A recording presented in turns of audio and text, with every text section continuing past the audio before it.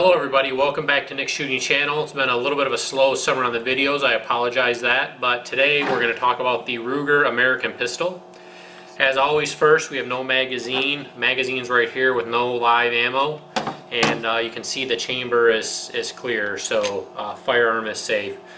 So I just picked this firearm up today, and I just want to kind of go over my initial thoughts. Have not shot it yet, so first is what it comes with. We have the gun plus a two 17-round magazine, so the firearm 17 plus 1. I got the other magazine upstairs. Comes with this nice hard case, and you can see there's two additional back straps that come, so kind of you can tailor it to the size of your hand. Here you have a larger one and a smaller one. These little red things are just inserts to kind of stop it from collapsing on itself when they're not in use. Of course, you have your gun lock that comes with any firearm here, and a whole bunch of paperwork. Tells you how to use the firearm and whatnot, and a bunch of disclaimers. You also get this nice hard plastic Ruger case. So, a couple other interesting things that maybe I haven't seen so standard in new firearms. One is you have this Torx wrench. I believe it's a T10, and we'll show you this in a little bit, but you use this to change the back strap.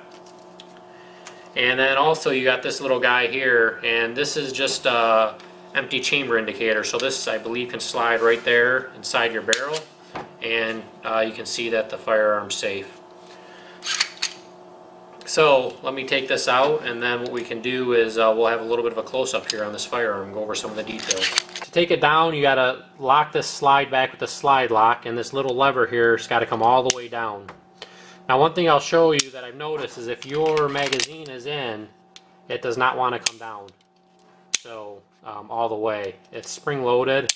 So take the magazine out and all the way down, and this should just slide forward real nice.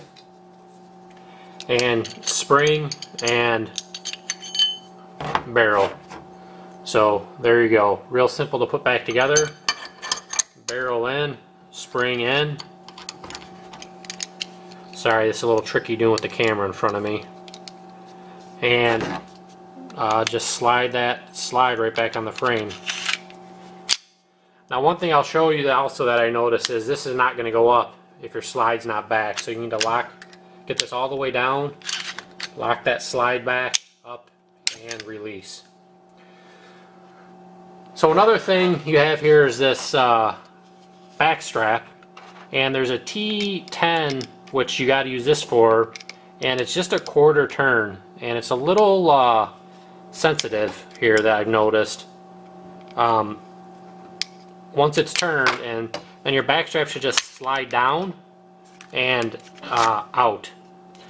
Now, the only thing so far in the few hours that I've owned this that I've noticed is I have this other back strap here, which is the larger one, and it's real tough to get on there. So I might need to put some oil or something on there, but it doesn't want to go on all the way, and it just doesn't seem to fit right. The time I did get it on here, and I'm not going to slide this up, it was real hard to slide back down.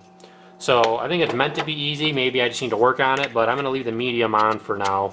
And again, you just kind of get it on there and then slide it up, and once it's in place, quarter turn. So full size 9mm. Like I said, it's basically ambidextrous. You got your mag release on both sides. You do have kind of this trigger safety here in case you drop the firearm. That needs to be depressed for the firearm to go off. Yeah, so we'll take it out to the range tomorrow and see what we want, or how it does. We'll do a little dry fire here, and you can see here I'll go nice and slow for you.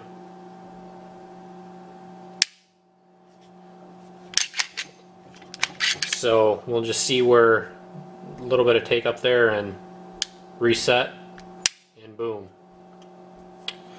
Now, the last thing I'll say is it's got these nice Novak sights on there. The only a little bit, not really even complaint that I've heard, is the way that these are kind of on an angle here. If you wanted to go down the side of your pants or something to rack the slide, you can't do it because it just slides right off. But yeah, it's got these Novak sights, and I was looking at a Sig P320. It's a few $100s more. I'm sure the trigger's a little bit nicer. Maybe it's a little bit nicer firearm, but it's a few $100s more, and it wasn't in stock. So we went with the Ruger American pistol. And pretty soon you're gonna probably have a video of me out at the range. We'll see how we do with it. And you can notice here, no need for the magazine to be in order to depress the trigger and fire it. So there you go. Again, thanks for watching Nick's Shooting Channel. As always, I appreciate the views. Comments and thumbs up are always appreciated. And feel free to leave me feedback, subscribe, pass the word along. Have a great day.